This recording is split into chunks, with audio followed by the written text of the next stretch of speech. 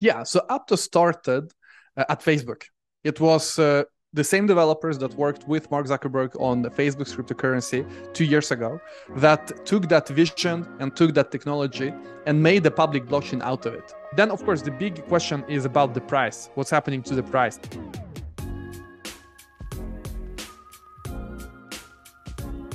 Hey, welcome back, everybody, to Altcoin Daily. My name's Austin, back again with Ivan on Tech, streaming on YouTube, posting on Twitter, as well as founder of Morales, a Web3 crypto project. Ivan, thanks for coming back on. Good to be here. Thanks, Arnold. We just did a awesome video on... Man, sorry, it's Austin, right? I'm calling Arnold. Your last name, I'm thinking about Arnold Schwarzenegger. I'm sorry. It's Austin. All our teachers in high school just called us Arnold. It's cool. We're used to it. No, sorry. Twin brothers. Yeah. Dude, but we just did a great video on, top L1s, top coins in the space, long-term holds, and just from a programmer's point of view, which is why I wanted to have you back to go over Aptos, new coin. Yes. I just know the basics. For the folks at home, what is Aptos? Yeah, so Aptos started at Facebook. It was the same developers that worked with Mark Zuckerberg on the Facebook's cryptocurrency 2 years ago that took that vision and took that technology and made a public blockchain out of it. So Aptos is using the programming language Move. So if you create smart contracts on top of Aptos, you use Move. And that is in turn a lot based on Rust to a big extent.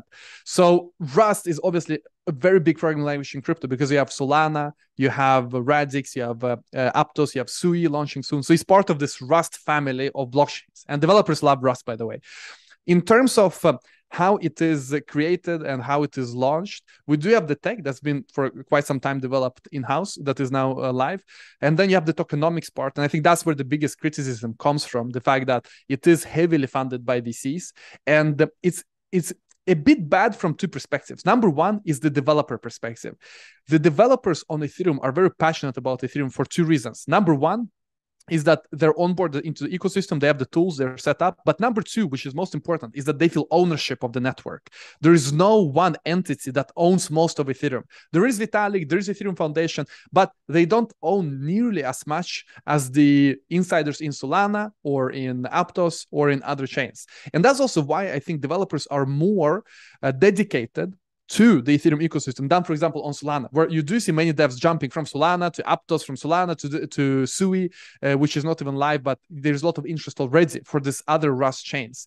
So when you have such a token distribution, of course, it turns off developers for the reason that they don't feel ownership, but also it's just another tool set that is not used on EVM. So you basically have two big obstacles. But in terms of the value proposition, I think it's very nice of them to think about concurrency. So the reason why Aptos is faster is because you can have things happening concurrently. And the way they've built their stack, their tech stack, and their tools for developers means that you as a developer have to do not a lot to make your transactions concurrent. And you don't have to manage this concurrency. You don't have to manage that, okay, first this transaction, then this transaction. Basically, Aptos has a system that schedules all of that for you and optimizes all of this for you. And I think it's called Block STM. You can Google it. Block STM, let me double check. Exactly. This is Block. You Google Block STM and you will find this explanation of what it is. And it's used by Aptos in order to ensure that you as a dev, you don't need to manage concurrency, it's managed for you. But then you have another competitor to Aptos coming soon, which is Sui. And I'm not even sure how to pronounce it because I've heard some people pronounce it Sway. But SUI, it's called anyway, Sui or Sway.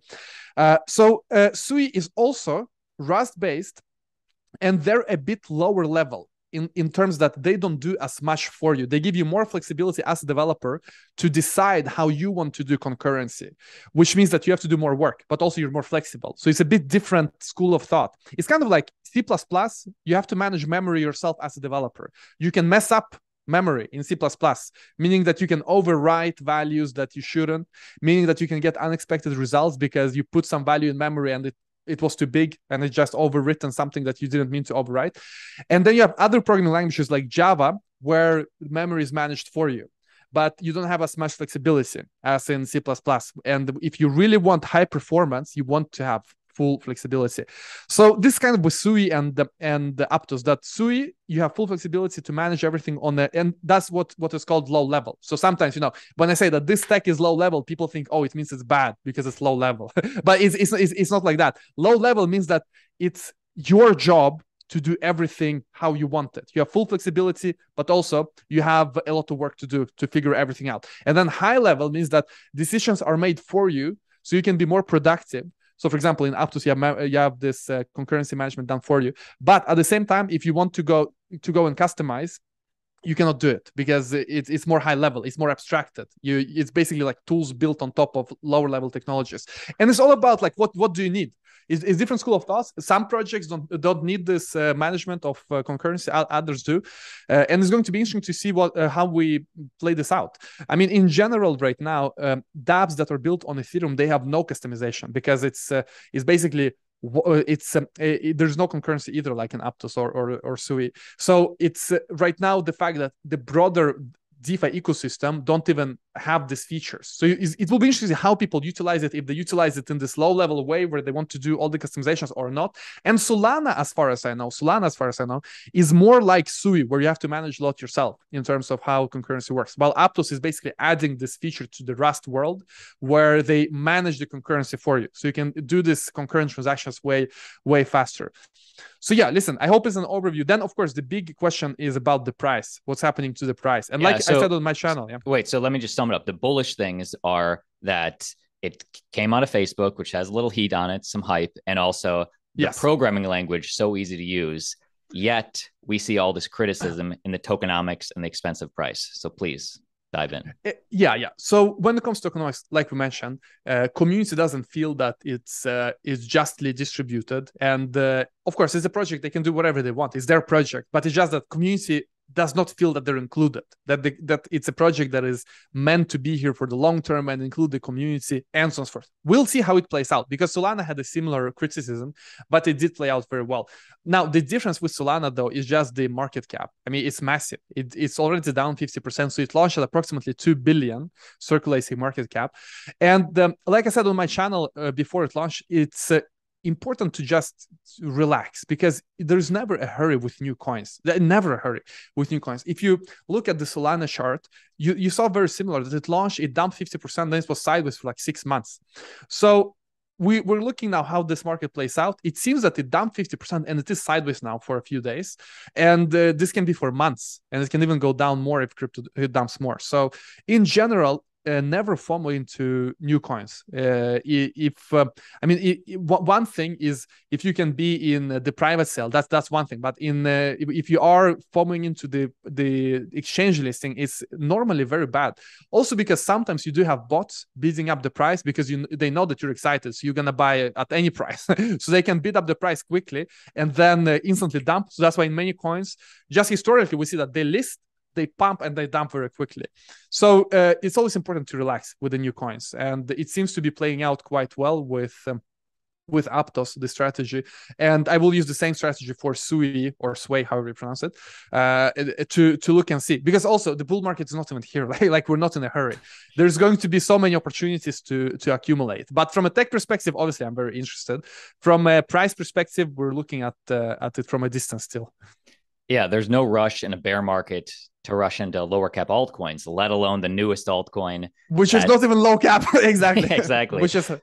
But I feel, to echo your point, I agree there's no rush. I feel we saw the same sort of price thing. Cosmos, I recall when it launched, it was like in the top 15, probably top 20. It leveled off. It was still finding price discovery.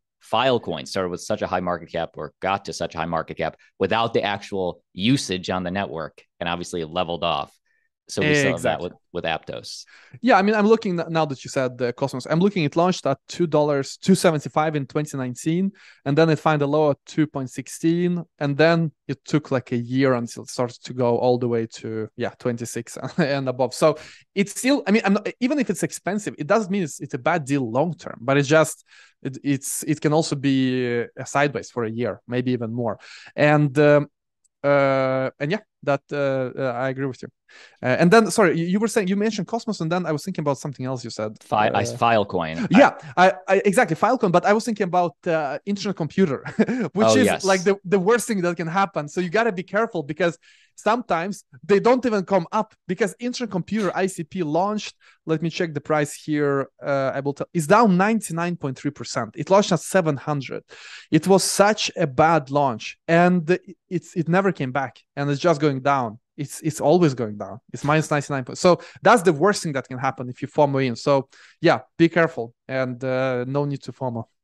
Final question, just as we look to the future, based on Aptos's programming language, or just based on your perspective as a developer, what sort of dApps can we expect to be built on there? Is it as simple as DeFi, or more corporate, or what? Well, it's all about the use cases of crypto. You can build any dApp. It's a general purpose platform. So whatever is hot, you can build. Just like on Solana, you can build anything that is on ETH, but it will be faster. It will be lower fees. Hopefully, it will not be shut down like Solana each and every week when they have downtime. But in terms of what you can build, it's a general platform, general purpose platform.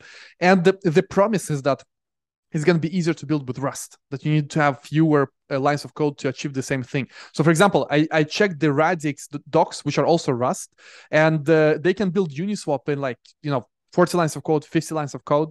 And the reason is for that, and I don't know how Aptos do it. I need myself to do a bit more research. But for example, with something like Radix, you do have assets being native on the blockchain. What do I mean by that? I mean that you have assets as a native data type, which already have all the functionalities of transfer, of trading, and all of that. Which means that if you're building Uniswap, you don't have to recreate it from scratch, like on Ethereum, because on Ethereum, you don't have assets as native data types. Instead, asset is a contract, it's a program. So you need to build the asset, and then you need to figure out how the asset will interact with other assets. And although there are standards, these standards are not always working. So, for example, on Ethereum, you can create a coin where you can have coin balance being changed randomly without anyone receiving or sending coins. You as a developer, you can say, okay, now this person has this many coins, and then, snap of a finger, you change everyone's balance to whatever you want, because there is no definition of what is an asset. It's up to the dev to implement the standards, and you can implement them without even that they make sense. Like, for example, you send and receive coins, but your balance doesn't follow the incoming and outgoing transactions. It's fully possible on ETH. That's, for example, what happens to rebase tokens, where they can remove your balance, they can add it however they want based on some algorithm. But it also makes it a bit difficult to work with, because you, as let's say you're a wallet or you're an exchange, you never know that the balance is going to change according to incoming and outgoing transactions. So it's a bit more difficult to build around. While on something like Radix, asset is it's a base layer asset, where you have already sending, receiving, trading, all that is already built in the actual asset. So if you want to build an exchange, it's easy. You just use the existing functionality, and all of these use cases should, in theory at least, be more easy to build. So let's see. It's in general this whole approach of having native assets. I know that Avalanche is having a similar approach, not exactly the same, but also a similar approach where they have native assets. So that's another trend, by the way, which for developers is interesting. The fact that you have different types of base assets. And on Ethereum, you don't have any base asset. It's just ETH. ETH is the base asset. That's it. And with ETH, you cannot have this manipulation of balances. It's not like an account can just get ETH out of nowhere. No developer can change that. But in tokens, you can change anything, anyone's balance. And it's a lot of flexibility, but it also creates some weird effects at the end of the day, which makes it difficult to build exchanges or wallets around, because, you never know if a token will behave as a token or something else. Always so much more we can dive into. I want to have you back in a few months and just get an updated perspective on the market from your POV. Yes. But Ivan, thanks so much for coming on. The links for all your stuff are down below. I encourage my audience to check it out. Final thoughts on Aptos. Well, final thoughts is get involved, learn it, especially if you're a developer. Get involved. Check the documentation for Aptos. Check it for Sway, Sui when they come out. Check it for Solana, for Radix, for ETH, for Optim. I mean, just be in this industry, because you never know. And it's so easy to just learn all of them. It's not rocket. If you are a developer, that being said. If you're not a developer, learn development. Why not? Listen, it's not difficult. You can learn it easily. You can go to Morales Academy, take our basic course. I'm going to teach you there. I have a course where I teach you from scratch how to program in JavaScript, and then Solidity. So yeah, get involved, get technical, and don't FOMO. Don't FOMO. We have a lot of time. Time is the only thing we have in the bear market is time. We don't have a lot of else. The portfolio is down, everything is down, but time, we have that. So true. Thanks, man.